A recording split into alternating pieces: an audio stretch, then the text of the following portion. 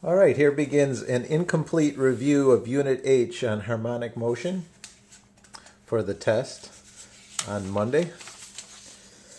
All right, so let's start out with just your basic equation, one of the basic equations for simple harmonic motion, and that is x, the position from equilibrium, is equal to 5 meters times the cosine of 2t. First question, can you tell me what the amplitude of this motion will be?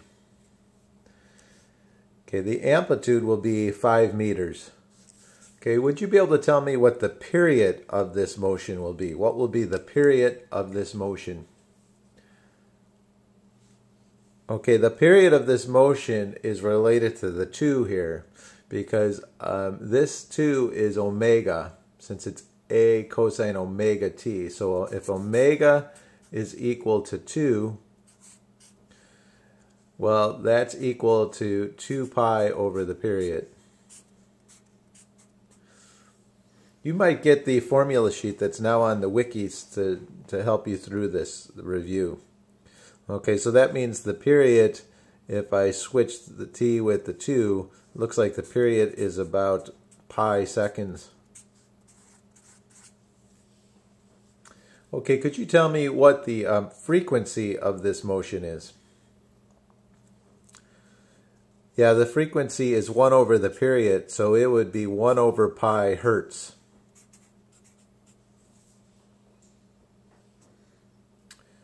All right. Would you be able to tell me how the maximum speed that this object is going to go in its motion? What is the maximum speed, V max?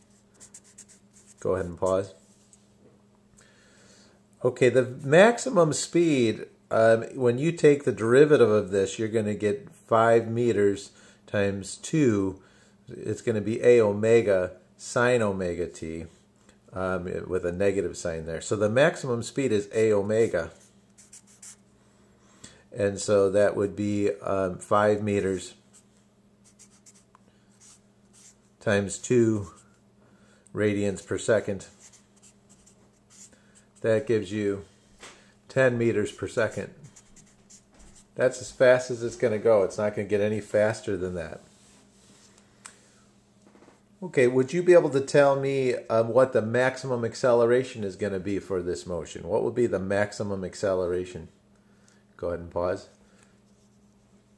Okay, the maximum acceleration, since v is the derivative of this, so that would be 10, negative 10. I won't use units for this. It's going to be negative 10 sine 2t, and a will be, bring the 2 out again, it's going to be negative 20 cosine omega t, cosine 2t.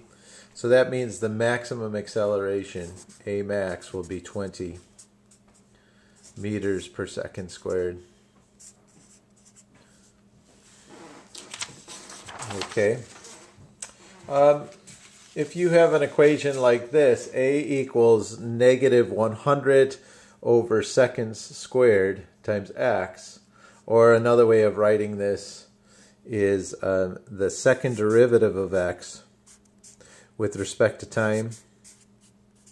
If that's equal to negative 100 seconds to the negative 2 times x, then can you tell me what the period of this motion is?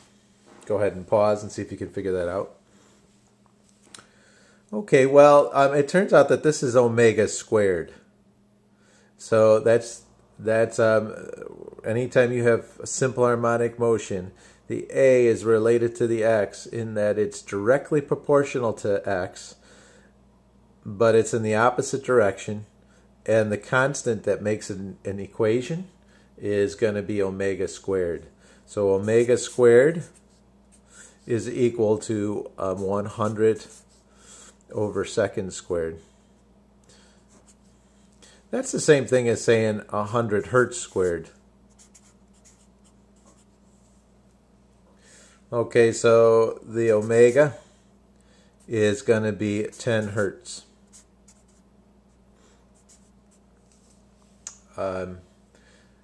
And so that's the angular frequency. That's really radians per second there. So the period, which is equal to 2 pi over omega, is going to be 0.2 pi seconds.